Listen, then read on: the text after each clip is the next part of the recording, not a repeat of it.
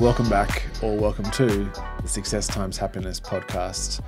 I am your host, Richard Thompson, and today we have an amazing guest, Richard Burrows. Richard has an incredible history as a secret agent turned mindset breathwork guru, and has certainly helped me in the last year really dive deep into my psyche and I guess my mindset and trying to become the best athlete that I possibly can and best human I possibly can. So he's coming into studio today and we're really lucky to have him, and I hope you can take as much out of it as I did sitting down with him. So let's get into it. I would classify you as broadly, certainly for me in the last 6 or 9 months, I would say as my mindset coach. That's a broad term, but you're certainly deep in the breathwork mindset place. You say you are forging elite performance under pressure by building resilience and versatility. What does that mean? It's exploring edges, I think, and giving people tools they can use which are intrinsic, that are going to allow them to widen their window of tolerance or increase the size of their bucket for stress, because you're only going to be able to perform at a high level when you can buffer higher and higher levels of stress and pressure and all those things that come with operating at the highest level of your sport or your business, whatever it is. So yeah, and elite performance means different things to different people, whether you're an athlete or a business professional or a single mum. The challenges for you might be pretty unique to your world, but everyone needs these skills and these tools to allow them to ride to those higher levels and not be knocked over and have their lid flipped when something goes awry. Because it's always going to go awry when you're chasing big goals. So, yeah, what I do is to ask people to pay attention, to get to know themselves, to get to know their physiology and their psychology and how the two are interrelated, and then to start to take the reins themselves, start to take the remote control of their physiology. And a lot of that comes down to breath, which I'm sure we'll touch on a fair bit as we go along. Do you think the idea of high performance or elite performance in whatever space do you think that compared to just regular performance or mundane life is essentially how much risk or how much stress you're willing to tolerate? Or how do you go about, do you think, identifying, can you be awfully successful without the ability to tolerate stress? I don't think so. Yeah. And it's not so much an ability to tolerate stress.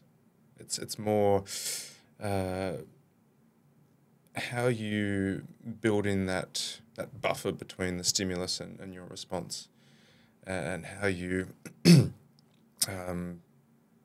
remain in a calm, controlled,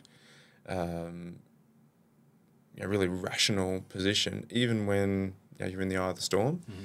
So it's not so much, just muscling your way to the top of your field. It's learning to dance with the stress and dance with fear and not have them knock you off your center. If that makes sense.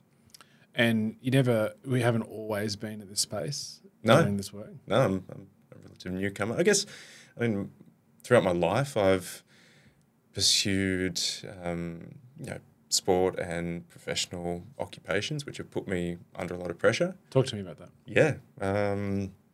So I played semi-professional Australian rules football, and just by small forward.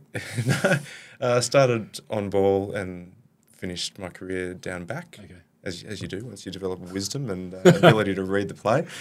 But I'm 5'10" and 75 kilos, so I was never a physical specimen and always had to work really hard to get the most out of myself with my sport.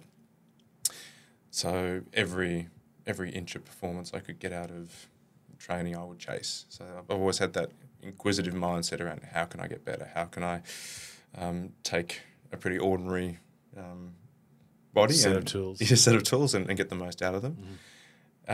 Professionally, my first job out of uni, I joined the Australian Security Intelligence Organisation as a green 26-year-old. What drove you that way to go to ASIO? Just... You wanted to be a spy? Probably Hollywood. No. I think just the fascination for challenge and... I mean, I'm fascinated by challenge, but I'm not going to ASIO. University opened my eyes to the world of international relations and history and politics. So I always had a really strong sense of our kind of position in history and what was the big issue of the day, what was of great relevance today. And as I was going through university, we had 9/11, we had the Bali bombings, and for a time there, I couldn't really stop thinking about those kind of issues, and a desire to want to live a life of significance and contribute some way and be of service, and test yourself as well. So moved to Canberra, did a traineeship here with a great group of guys and girls. And did you think was there a pivotal moment? Like, was it patriotism, or was it just your internal ego of wanting to do something different and make a difference? Wanting to see whether, first of all, I could measure up, because it seemed like there's a bit of a mystique around what intelligence officers do and the kind of challenges they're placed under, and I imagine it's long trench coats and fake moustaches all day, every day. Yeah. I'm glad you're not wearing it today. Otherwise I would have known you. Yeah, but to see whether I had what it took to actually do that job and do it well. So it took a long time to get in. A good 12 months and even the process of actually getting in to do your psychometric testing, to go and do assessment centres, to then be interviewed by psychologists and background check. Have 10 years of your checkable history, bank statements, relationships, all your friends getting interviewed about you. That's it was pretty full on. Wow. But just the learning I got out of, I didn't spend a long time in that career. It was 5 years. I went straight into intelligence operations, collection work, so managing human source operations. What does that mean for the layperson? Getting people with access to information to go and find it for you. So members or of the community or of a respective group, you're basically recruiting them to go and spy on their mates for you. They know that? Yep. And are we talking in Australia or are we talking overseas? Both. Yeah, right. Yeah. Mostly in Australia. Okay. So it's finding people with the access, the motivation, the availability and the ability to do the job. So you've got to identify those people. How long's the vetting process for that person? It can vary. Okay. But it's detailed. You've got to make sure that their motivations are, you've got to understand what their motivations are. Sure.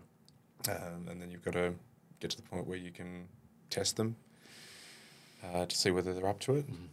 And you can have various feedback available to you from other sources to find out how trustworthy they are. Yeah. And then you're essentially running them back into a group of interest to provide you with intelligence, provide you with information. So it's all about rapport. It's all about building relationships. It's all about influence. Finding the motivation and causing the behaviour. And did you find at that point, obviously that's varying levels of stress for you. Did you find at that point of your life that you had that level I mean, presumably ASIOs are working with you on that side of stuff to control and help you with that. But did you find an interest in that at that point? Because that's a fairly stressful. Yeah. I would imagine more stressful than most occupations. Yeah. Or it's either way. It's a stressful occupation. So, is that something that you were cognizant of back then? In terms I of think helping yourself through that. I think it unfolded on the job. The lessons that you take out from a particularly high stakes meeting or operation you're involved in, and feeling the pre-match nerves and how you get that under control, knowing what works and what doesn't, and learning by the mistakes as well. And thankfully there weren't any colossal stuff ups, but Still here. But I mean, you're dealing with people's lives because people are trusting you to keep them safe and protect their identities, and it's a responsibility you can't take lightly, and you can't say, "Oh, I wasn't feeling it today. Sorry, mate." Yeah, drop the ball. Yeah, you literally can't drop the ball, and at times it can be a matter of paddling madly under the surface to maintain that composure above the water. Trying to balance your objectives with the knowledge you have when you go out on pretext interviews, where it's okay, I'm going out telling this person that I'm interviewing them for this reason, but really it's for this reason. How do I make that jump within a conversation? How do I make that segue all the time? Staying natural and relaxed and friendly. The mental acrobatics that go on is really, really fascinating. And do you think with the tools you have now in that space, you'd be a better? Oh, way better. Yeah. When you think about what you knew about life and the skills you have when you're 26, 27. Yeah, it's crazy that you even interview 20-year-olds. Yeah. My housemate, and we went through together. He was 21, and he got through. Remarkable, yeah, and he's still doing very well. Yeah, right. Quite senior now, but so 5 years through that process, what caused you to go? Hang up the cloak and the mustache. I was quite fortunate to land in a really good team doing some of the most important work, I think, at the time in this counter-terrorism space. And so I was posted out to a collection office. I was in Sydney, doing the most fun part of the job. I extended for a year. Was promoted to lead my team at the end of that time. And there's an expectation that once you've served your time in collection, you'll go back and do analysis. That you'll go back to Canberra. You'll sit in the office, and you'll be a more well-rounded case officer. That you'll see the other side of the house. Sure. Had no interest in going back to Canberra. Yeah. Okay. I was living in Bondi. Flying around the world. Just having a great time. A couple of the guys I went through with and early mentors had also moved on, and that kind of knocked a bit of the wind out of my sails. So I thought, you know what, let's just pull the ripcord. Yeah. Without any plan whatsoever. That's it? Yeah. Yeah. So you're in Sydney and just said, I'm done. Yep. I'll figure it out. So went via the UK first. Got back into some executive search. So when I was at uni, one of my part-time jobs had been as a research associate for a headhunter. So I went from recruiting extremists operatives to recruiting chief executives. Friendlies, yeah. So I wound up in the UK and got which I imagine is a very similar skill set, other than feeling like your life's at risk. No, that's right. It's relationships, it's assessment and cultivation. That's essentially what you're doing. Because in filling a CEO role, you're as much selling as you are buying. You've got to convince someone who's well paid to move, really happy in what they're doing. Why would they possibly give that away to risk the unknown? On a new role. So did that in the UK for a while, and then when I came back to Australia. My very first boss when I was working at uni was starting up a new firm, and asked if I wanted to be involved, and yeah, almost 8 years later, still involved, but remotely. Yeah, okay. which is nice. Yeah. How do you, on that point of like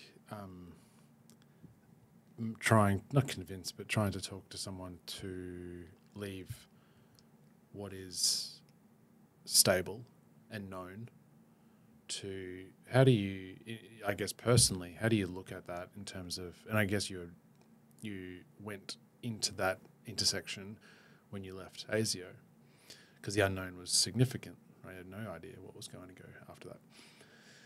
But Nick Quinn, my good friend, my best mate, sent me something the other day and was like this like present state numbness where you just there's so many people that are just like, and I think people are on this trajectory of life or this place of life where they're like, this is fine. I'm not going to pursue a career in singing because I'm 45 and that's just not something that's cut out for me. But there is that unknown. And I guess if you're passionate about a certain thing and you want to go after it, that's great. But then how do you personally look at, even where you are now and you're headed towards obviously less headhunting, C-suite recruitment and more towards breathwork mindset, helping people in that space. But there are the opportunity cost of your time and energy is infinite outside of what you're doing. And so and so is the potential, the upside of what it could look like. So how do you arrange your house internally to think, and how often do you assess that to go, actually, I want something different, or you have this goal of where you want to be in X amount of time, but how often do you pivot and how often do you reassess whether or not you're on the right track for that? Daily, I think. Yeah? Yeah.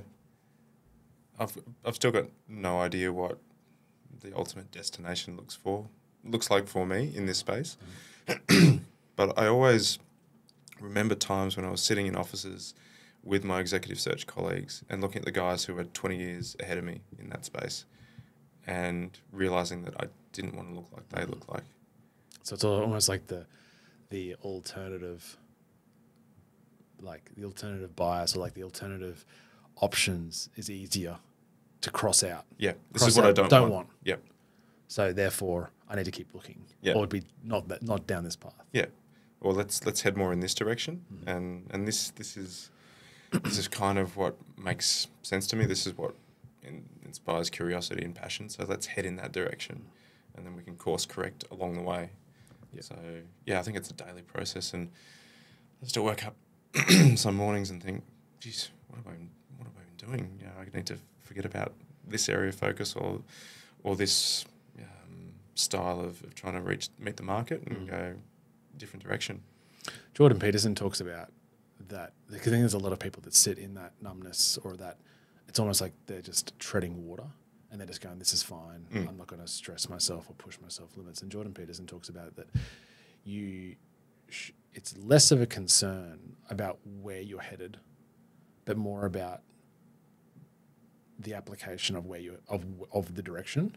So what you're doing, you go toward, you're angling towards a certain place in the future, and it's the skill set that you're putting together to do that is more important than where you're headed, because you might not know where you're going, or you might pivot, but it's the same skill set you need once you realize, this is where I need to be. And it's not a matter of, well, I won't try, I won't put like the all-in approach, or the marginal gains, or just the full focus or full attention on something.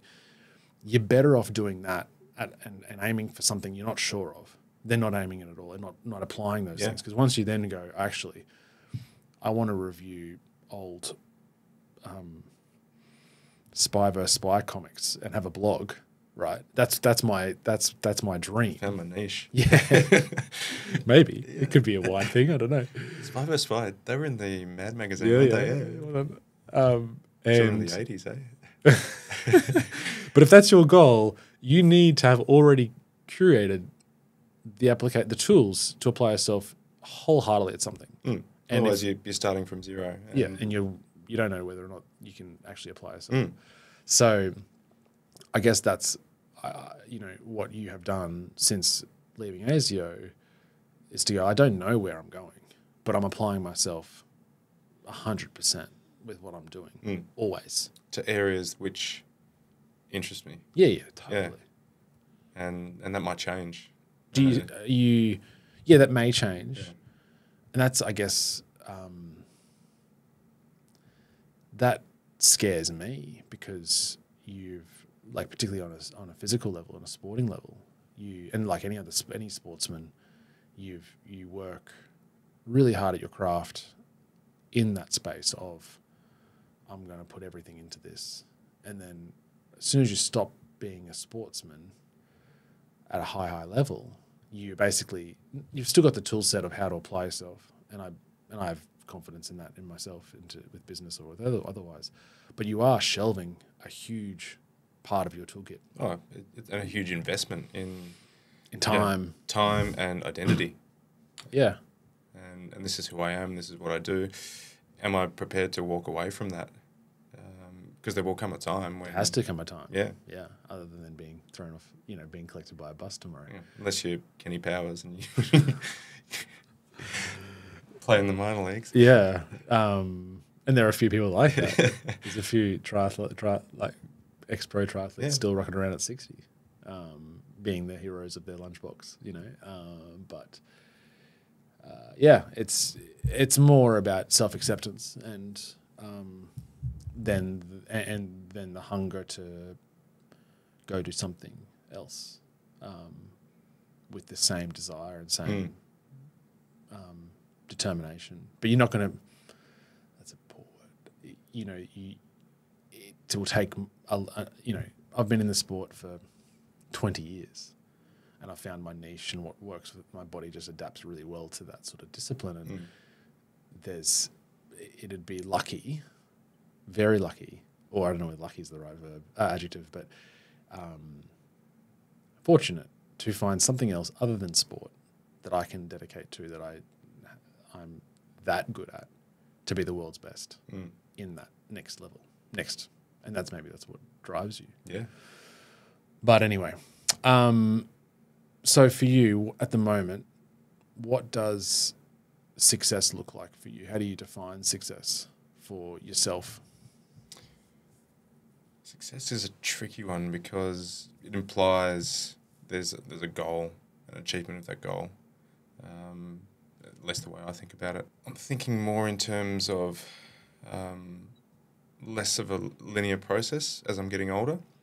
I need to achieve X or reach this milestone, and more about the kind of values that I'm wanting to live.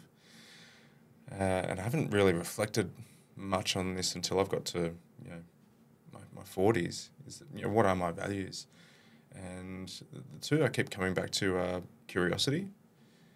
So if I'm not living in a way which is aligned with learning new things, testing myself in new scenarios, mentally, physically, spiritually, all of the above, then I'm not living a successful life. And the other one is probably been threads of it throughout my life, but I've only just coming to realise it now, is this service aspect.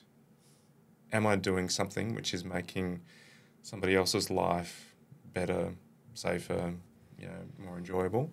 And just the reward I'm getting out of that, compared to just doing something for the money, like search work, which can be pretty lucrative, which is great.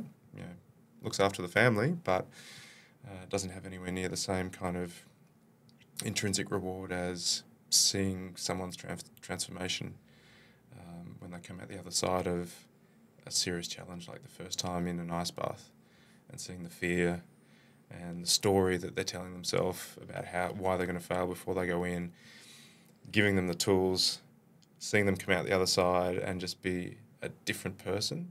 So that is, I feel like, I'm a success now when I can see that happen repeatedly again and again. So curiosity for myself and service for others are the two guiding values, which are really coming up again and again for me.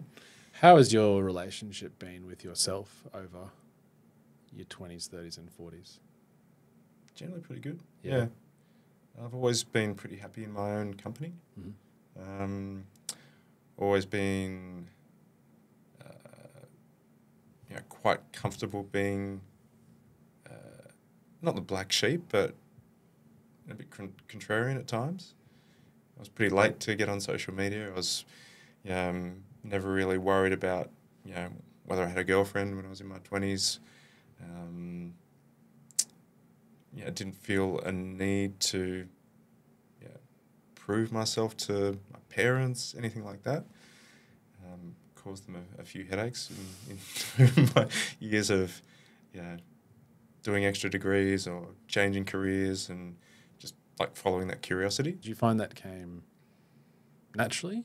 Because obviously there's pressure there from your parents, or there's pressure from society to this is the way you should be going about something. Yep. And you've just gone, none of that, I can shovel that expectation, or... It still lands on you. Again, going back to that, what am I not willing to tolerate? It was always way stronger than the pressure. Sure. So the alternate is way worse. Yeah. Yeah. So the decision becomes pretty easy. Yeah. And I was pretty lucky too. My parents gave me some great opportunities in terms of experience and travel when I was in my teens. So I went on a school exchange as a 15-year-old to the US for 2 months. Wow. And my host was 3 years older than me and could drive. So road trip to New York and Washington as a 15-year-old kind of opened my eyes to independence and self-reliance. And then the following year went to England for a month to play cricket with the school team. And when I was in university, I had to get my marks out of the gutter to qualify for another exchange program, but went to Canada for a year on my own. So all these opportunities to see the world and to be responsible for your own happiness and your own well-being. And this is an age before smartphones. I remember calling home maybe once a month during that time.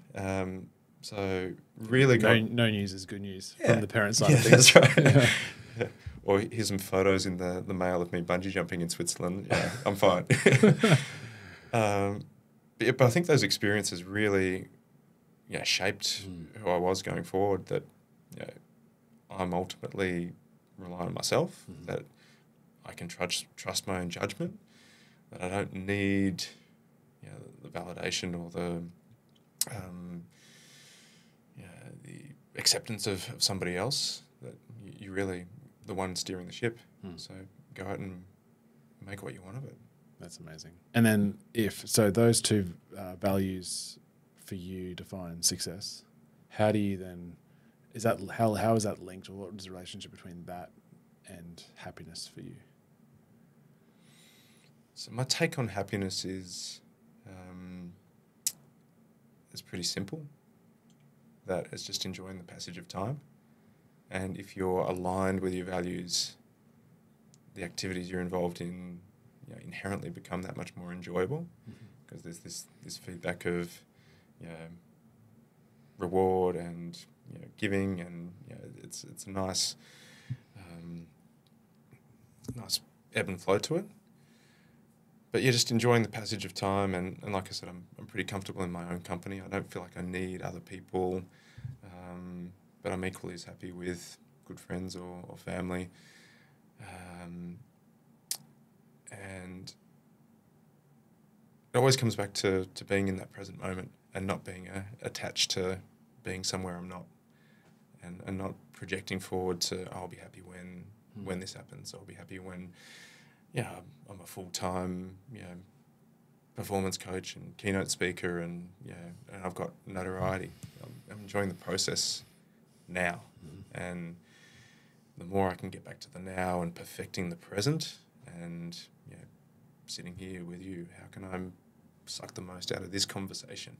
And then when I go to the pool this afternoon, how can I get the most out of that session with the guys? If you become fixated on the end goal, or where you think you need to be, attachment is the root of all suffering, right? So trying to keep it simple, trying to focus on those values and live those values and enjoy the process. Do you reflect daily or weekly about your ability to stay wholly in the moment? Or I find that, that's being in that moment is everything, right? Such like negative emotion generally is more often than not is hung up on the past or the future. Sure. Yep. And if there's not a lot of emotion that can occur, negative emotion that can occur by staying in the moment, I'll have all intents and purposes go into the day going, yep, I'm in the moment. And I messaged you the other day about how overwhelmed I felt. And I don't want to sound like I'm unique because everyone has so many balls in the air and so many emails to respond to and phone calls to respond to and messages and, stakeholders in your own life that need attention, coupled with, you've got a baby girl and, and a wife and life. There's just so much that you can get overwhelmed with. And a key message from you was boiled down to is to stay holy, reset and stay whole. How can you be the most present in a moment? But I'll go into a day and go, okay, let's do that. That's the plan. We got this. Yeah. There's one thing. Today's the day. If there's one thing I'm doing today, it's staying in the moment. And then by 9:30, you're like, it's curveballs been thrown at you. Yeah, and you're like, God, not 9:30, God, 7:30. It's 7:30. I need to pack these lunches and then get these kids to school so I can get to the 8:30 swim squad, and that'll get to me to 11. And then I got this meeting, but I've got to make sure that the meeting's at 11:30. And then and then a phone call rings, and how often are you nailing that? Or are you, or how, and Nobody how, is. Yeah, but I mean, how gentle I feel like you need to be really gentle with yourself. And but I also think you hear people talk about, I'm just trying to be better every day, or I'm always trying to, I've always got work to do. And it's I find sometimes it's a cop out. You either just, and that's the polarity of my consciousness of you're either really good at it or you're not good at it. And you've got to be gentle with yourself, but it's not a hard task to do, to stay in the moment. It's technically really, really when you boil it down to it, it's quite easy just to stay here.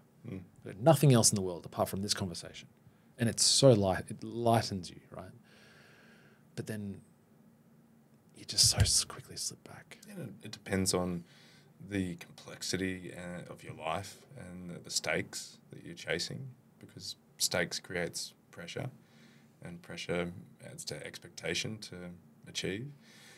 And surprises always come. That's the guaranteed. And perhaps the last few months I haven't been nailing it as well, because we've had to move house, and a few other things have come my way that I wasn't expecting. Training's gone down the toilet, and I'm starting to get anxious about that. But I know that it'll pass. We'll get back into a better position, but just not completely dropping the ball. And like you said, being gentle enough with yourself that you'll live to fight another day. And I guess it's different because you're on a really tight time frame. You've got this. But so is everyone. I think, and that comes back to, I also feel like what everyone's going through is all relative to them and their life. So it's not comparable.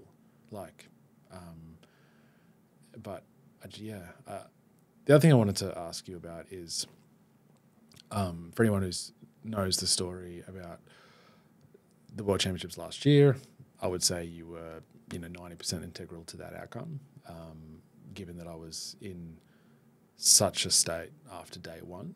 And for context, we've never lost a day in Ultraman. Jeez, that must have been such a... And so to be... body blow. To be in third place, 15 minutes behind, in a race that I think I was expecting to hopefully win by about 10 or 15 minutes would be good. To be behind, I was, but it wasn't even emotionally spiraling. It was physically I felt cooked. And we had changed the training program leading into it. So I was probably underdone. So that was there as well. And anyway, reached out to you overnight because of the time difference, and I would classify that as some element of trauma that has been, in the very recent history of a few hours before. That's trauma. And that's how I sort of can relate it to other people. Everyone experiences trauma, and varying degrees, not comparable to everyone else, right? Someone's trauma is just as your largest traumatic experience in your life is just the same level as the next person's, irrespective of the subject matter, because you're only been exposed to what you know. But I do believe everyone's experienced a traumatic event in their life, and then one thing that hit home to me, or two things that hit home that I'd like to talk about to you today, is the adage of get out of your mind and into your body. That was really integral. And then the second point was the idea that this is integral to my story. And I found that incredibly powerful. And so I'd like you to talk about those two ideas. I guess the first idea with getting out of your body and then getting out of your mind into your body, envelope that with breath work. If you can explain what you do and how that works and what we've worked on. But then secondly, the idea of that this is an integral part of your story helped me, not only that traumatic event, but a lot of the trauma in my life, to go, shit, you know what? This is my story. And this is all happened for a reason, because this is an integral part of that story. Yeah. Well, to be honest, it was pretty lucky that I picked up your message. Oh, good. We'd been out all day. I was going through a period where I was trying to keep my phone away from me as much as possible. So Saturday afternoon, just got back in, and to actually get those messages, I have to go into Instagram. So, RT. Because I wanted to sort of check in on the progress as well, because I knew it was happening that day. And then to get that message, while we're trying to get a 3-year-old's dinner ready. Sorry about that. I read it to Beck, and I thought to myself, geez, how do you respond to this? So, yeah. I think I was pretty short as well. I think the message was like, I'm in a hole. Yeah. Any help would be appreciated. Thanks. I was like, do you want me to call you? Or, Man. So, just started, riffing on what came to mind. And, having been in holes in the past where, I've been doubting the whole enterprise that I've been focused on, what did I do? And a lot of the times it would just be, just start walking. Just get out and go walking. And just the notion of movement and, traveling and, making progress immediately gets me unstuck. So that notion of getting out of your head and into your body, when you're motionless and you're still, depression it hates a moving target. So all you can really do is ruminate, and all you can do is live in your head. And when you're not moving. So, and a lot of psychology works from either top-down talk therapy or bottom-up somatic practices, where it's touch, feel, sense, breathe. And the amazing thing about breathing and why I told you to focus in on a particular cadence or use some music as well, is that breath sits at that intersection between your psychology and your physiology. Centers in the brain which control respiration can be either under conscious control or automatic. And so when they're automatic and when you feel like you're on that spiral, negative spiral, where there's a state, and your state was probably pretty panicked, anxious. There's a breathing pattern that might go along with it. It's shorter, it's shallower, it's tighter. But you can take the reins and induce the state you want by inserting a different breathing pattern. When it's deep, when it's controlled, when it's powerful, automatically you're going to feel calmer, more confident, more energetic.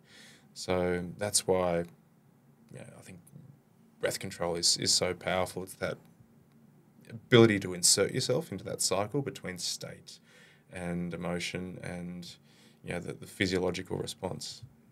That's why, essentially why I do what I do. It's giving people that tool. And then, this notion of what gets dealt to us as being integral to the story. I think life just oftentimes the universe provides the right circumstances at the right time. And for me, I felt like, what little I did know about your history of racing and performance was that, it had always been plan, strategy, execute, win. This is how we do things. Uh-huh. And it was 21 days. It was 18 days of racing since 2017, and we've lost none. It was, and more the point to your point is, which is executed as per the plan. Yeah, and so there has to be. You're going to learn a lesson at some point in time, and what better stage and an opportunity to get delivered that message. And how you chose to respond to that was either going to make or break that race and potentially, this career. And recognizing that and embracing it, inviting it in and going, okay, this is the card that's been dealt. Here's my opportunity to become something. Here's my opportunity to transcend everything I thought was my level. There's more here. There's an opportunity for me to not prove, but to experience a new level of focus, a new level of commitment. Because without a challenge of that nature, there's no way you would have had to rise to that level. No, I agree with that. And I mean, a lot of them, part of the emotion on that night was almost, not embarrassment, but like I couldn't, and even still now, like we had done some work beforehand with breath, with underwater work, with sauna and ice, which was really good. But I was coming from a place of, this is going to help me endure when it gets challenging during the day, during each day. I had no idea that the place that I will need it the most is between those days, or between day one and day two. Day one was so lacking in performance relative for my own ability that I had to promise to myself that I wouldn't jump in the car until we finish the day, and then we can reassess. I was like, that's the bare minimum. I'll do my best, and we'll get to the finish and we'll reassess. And to be 15 minutes down and feeling like dirt, like physically, with 280 kilometers of riding the next day and a double marathon on day 3, it's like, man, this is going to be a long couple of days. Seems insurmountable. For you in that moment. Yeah. If what are we doing here? But to think that the work that we did and the work that you help me with now is not just about, that whole when it gets challenging in the race, where does my mind go? But it was way more integral to help me manage basically getting up and getting to the start line on day 2. And that was, if you had... When did you read that message, by the way? The next morning. So one of the first things you did there? Yeah. I was like, I'm not I don't look at my phone at all in the mornings, but it was like, fuck, I hope he gave me something. From your phone here, come on. Yeah. And I definitely did. Still didn't feel great. I remember Codes was there, and obviously, and the night before, on day one night, he's like, "You got this," and it's like, "Yeah, great, mate. I'm glad you think so." Yeah, because I don't. Like, I feel like I'm busted here. I woke up, did what your directives were. I did go for a walk that evening on day one before you came back to me, or before I even messaged you. But I still felt, I was like dragging my feet. I was like, fuck, this is the other side of an island of Hawaii, and I don't want to be here. But reading that, I was like, okay, we have an opportunity here, and I didn't feel confident that we were going to dominate, but there was an air of acceptance and to go, okay, but we're still going to fight today, and that was a hell of a lot better than where I was 12 hours before. And going back to your point about the training that we're doing, underwater, in the ice, and you're thinking it's about enduring and being tougher and approaching it from that angle. Yeah, I like to refer to ice baths more as cold water or cold exposure or heat exposure, and that idea of exposing yourself to something which is much stronger than you are, and seeing what comes up, seeing what the story is that you create about why you can't do this or why you're suffering. What's the story that's running in your head, and is that actually the truth, or is that serving you in some way? Where's that come from? And why are you holding on to that story? And can you change the narrative? Can you take a different perspective?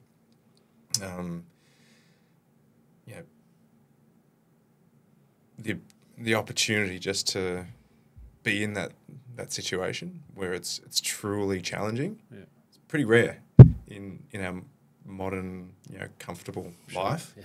We've got everything we need. Yeah. We're never hot, never cold. Yeah. Air conditioned car, air conditioned house. Food gets delivered to the door just by punching some buttons on you. Sure. That ability to feel exposed and how you respond, and so much of it is mental, and what story's playing, and how you overcome that. I felt ashamed, or at least, I think ashamed is probably the best adjective, because we had done that work, and I am unable to get out of the hole. Like, I do believe that message, and the points you made there were so integral to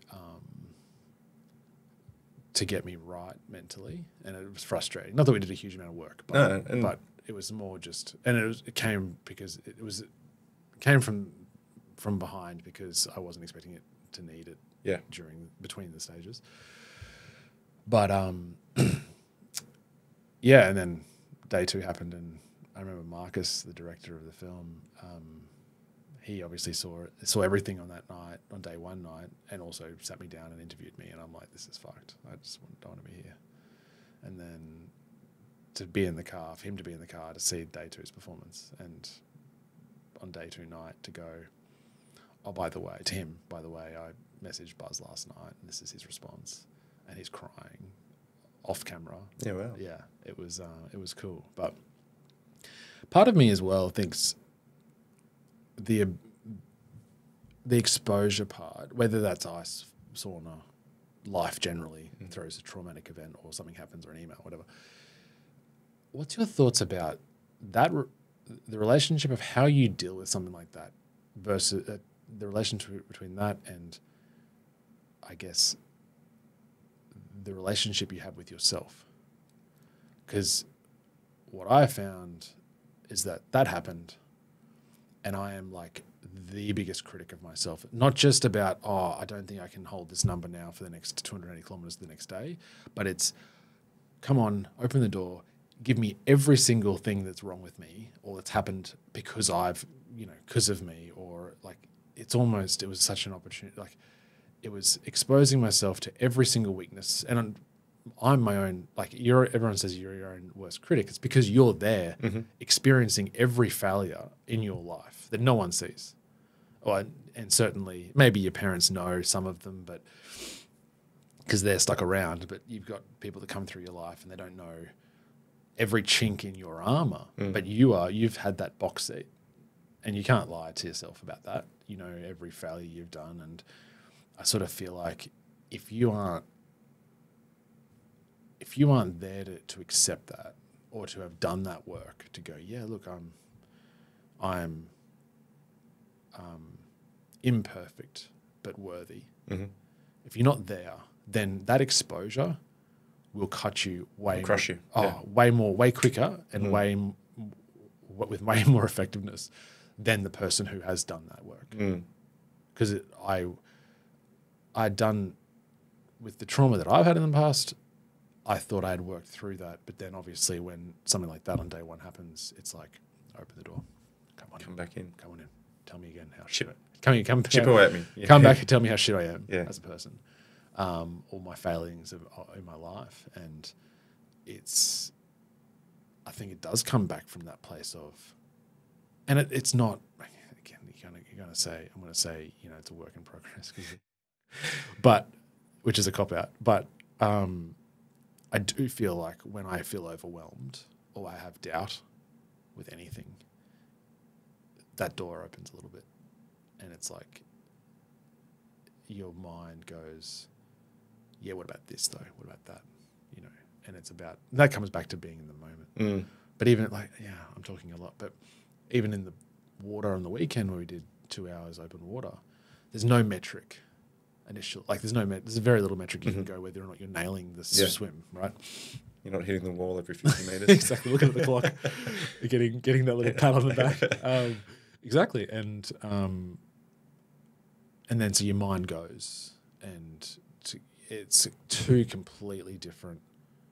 I mean, maybe let's call it drivers at the wheel. One's you're in a critic, one's you're in a fan.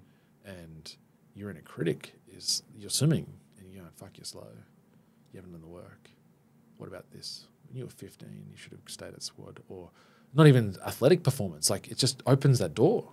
Come on in. And even though you've done that work, you've tried to process through that traumas and the events that have shaped your life, it's still open. Like, you're so vulnerable to that place because you're letting your critic control it. Then you, as you say, come back in that moment and you go back to feel, go back to breath, go back and wholly go back into that moment of swimming. Can I feel my heart beating in my own chest? Can you visualize the air going into your lungs and back out? And the inner critic goes. There's no possible way for them to maintain space in the moment. In the moment, So then the question then to you is, how do we, when you feel overwhelmed, when you feel like that door is open and your past or your anxiety about the future or your problems with your past come up, how do you have the state of mind, other than messaging you at 3 in the morning, because they're coming, those events come when you least expect it, in a way that you don't expect it, always. How do you remind yourself to that you are imperfect but you're worthy, when at that moment your critic is at the wheel telling you you're not? That's the $1 million question, isn't it? I wish there was like a succinct soundbite that would be the promo for this podcast. Something we can put on a T-shirt. When the critic appears, I think you've just got to repeatedly practice feeling vulnerable and repeatedly practice feeling or taking on challenges and learning to respond, learning that what helps and what doesn't, and tightening up and letting that voice in and get louder when you put yourself in those situations. Yeah. A great one is breath holds in the pool.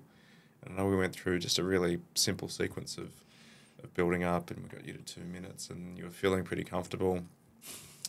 I was thinking, yeah, we might go to 2:30 here, but then tapped out at get to 90. Yeah, that was all between the ears. Yeah, it came flooding. The door, that door was open. Yeah, then something came up, a little bit of doubt crept in, or there's a sensation physically that you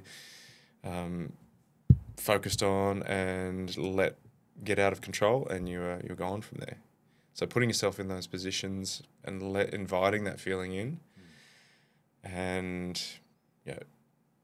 practicing how you respond. You got to practice when these situations come up. So small exposure to give you confidence that you have the toolkit, or to learn, I guess, what's best for you, and so you have the toolkit when it gets particularly challenging. Yeah. As I said to you, it was a shock to me. I mean, and all the traumatic experiences in my life have happened without rhyme or reason, or you don't see them coming. But certainly in such a controlled environment that is my racing, I was even surprised when that came up. As I said to you, I was expecting to use the breath work and the stuff that we've learned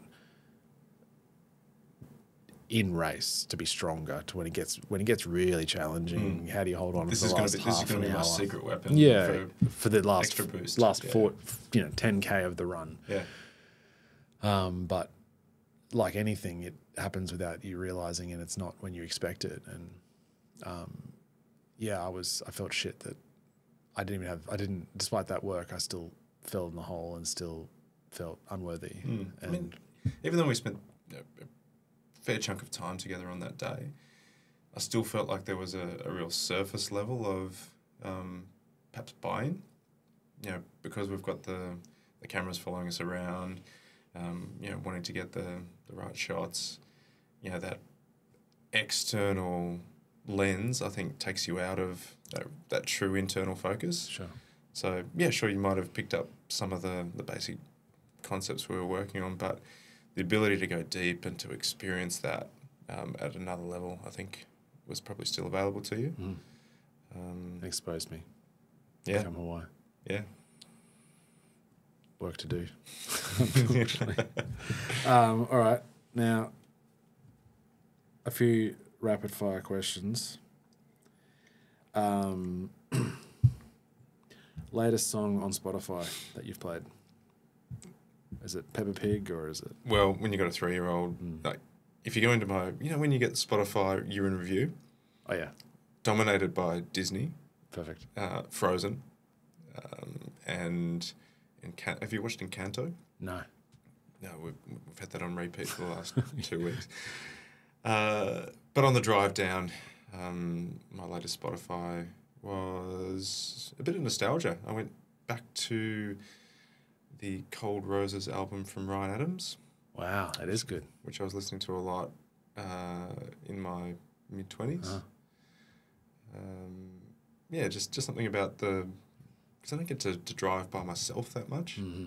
So just having that on, I forget who said it, but there's an idea that the music you listen to around about early 20s is always going to have the most resonance, the most interesting, the most sweetness for you. Mm-hmm.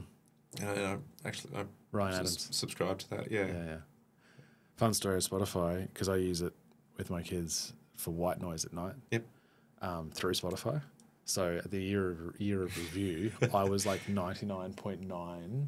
I was within like top 1% of white noise listeners. Oh, just Spotify users, because it's on. I mean, I train with it. Oh yeah. But it's on 12 hours. Well, fuck. Let's be honest. Let's say 7 hours, or no, maybe 8 a night, every night for the year. So it was like, you're a hyper user. It was like, it averaged out to be like listening to Spotify like constantly 12 hours a day. Yeah.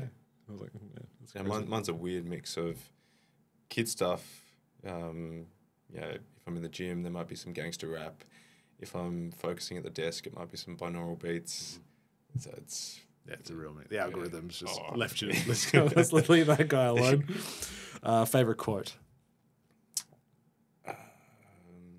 You can pass. No, Do you know who Yogi Berra is? Sorry? Yogi Berra? No. So he's a famous baseball manager. I think the Yankees, maybe from the 50s or before. And he was renowned for having these quite funny, contradictory quotes like, baseball is 90% mental, the other half is physical. Oh, yeah, sure.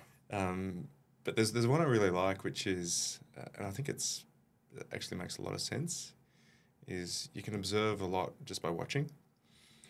Because I think a lot of people don't take the time to really watch.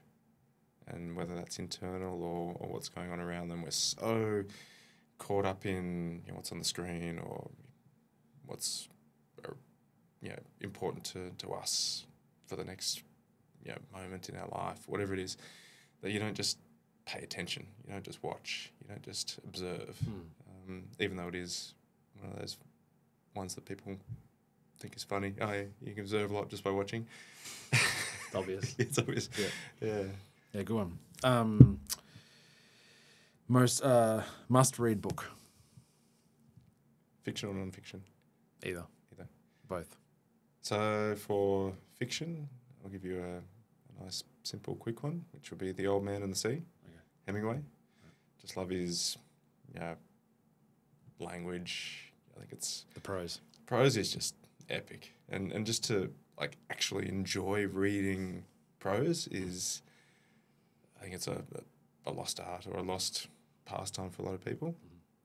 On the non-fiction side, I'd say Why Zebras Don't Get Ulcers by Robert Sapolsky. Okay. Which is all about the stress response, which is where I live at the moment with my training and my coaching and my teaching. Yeah. And the basic premise is, animals in the wild experience stress, but it's acute and it's for a very good reason to get away from a predator or whatever it is. We experience chronic ongoing stress because we live in our head and we live in the stories of why we're under threat when we're actually not. Awesome. Most inspirational person in your life? My wife. Beautiful. Yeah. Beck? Yeah. I mean, Beck and Ryder are I draw inspiration from every day, and it's basically all there is to it. And one guest, famous or otherwise, that you think we should be interviewing on this podcast? You'd probably be a pretty good chance of getting... No, that's not even like... No? Doesn't care. I don't care. Right. Throw him up. We're going to... Do you know who William Trowbridge is? No. So he's the current world record holder for the constant weight, no fin free dive. So New Zealand guy. Constant weight, no fin. What's constant weight mean? It means that whatever weight you start with on the surface, you take down with you when you bring back up. So you do they weight themselves You might need a bit of to get down? Yeah. Into the until it draws you down. Yeah, until you get to a depth where the pressure is Pulls you back, pulls you down. Yeah. And then you got to then use that weight to pull yourself up. Then you got to carry it up. So 102 meters. You can watch it on YouTube. Holy shit. Yeah. And how long was that? Who down for that? Not sure. Might be... No fins? No fins. So he's doing it. But once you start traveling at depth, it's so mental, right? It has to be. It might be three or so minutes total dive. That makes me want to vomit. Like, yeah, one thing to be in the pool and put your head up. yeah. But yeah, okay. But yeah, some of the training that he's gone through and what he's explored to understand his physiology and mindset, I think is really incredible. Okay. I'm just a weekend warrior when it comes to breath holding in the pool. Compared to that, yeah. Wowza. All right, we'll have to put that on the list. Rich, thank you very much. We didn't even get into, didn't touch techniques, breath, specific work on what you do in ice baths or breath theory or anything. So maybe next time we can get into that. But I really appreciate your time and appreciate your influence in my life in the short term. I'm looking forward to tapping into more of that. My pleasure, mate. Great to be here. And yeah, when I got that update after day 2, that was one of the best days of my year. Just knowing that what I could contribute had such a profound effect. I was like, oh, yeah, maybe I deserve a seat at the table in this game. So yeah, and I know you said that, as you messaged that to me, and it's like, I wanted to hit you over the head. Like, of course you do. Like, oh my gosh. That comes back to confidence and self-worth, and but yeah, you're not only at the table, man. We need to be pushing this. Let's own it. That's good. Thank you, mate. Well, that was Rich Burrows, colloquially known as Buzz. He is an absolute legend and someone who I wouldn't have achieved what I have achieved without. And I think that conversation was a testament as to how knowledgeable he is and how amazing he is in this space. So super lucky to have him on the pod as one of our first guests, and looking forward to having him on as a semi-regular to talk about all things mindset and high performance. We'll put all of Rich's information in the show notes, or the notes below, the book he recommended, and everything else discussed in the pod as well for your reference. And look forward to seeing you next time. Peace.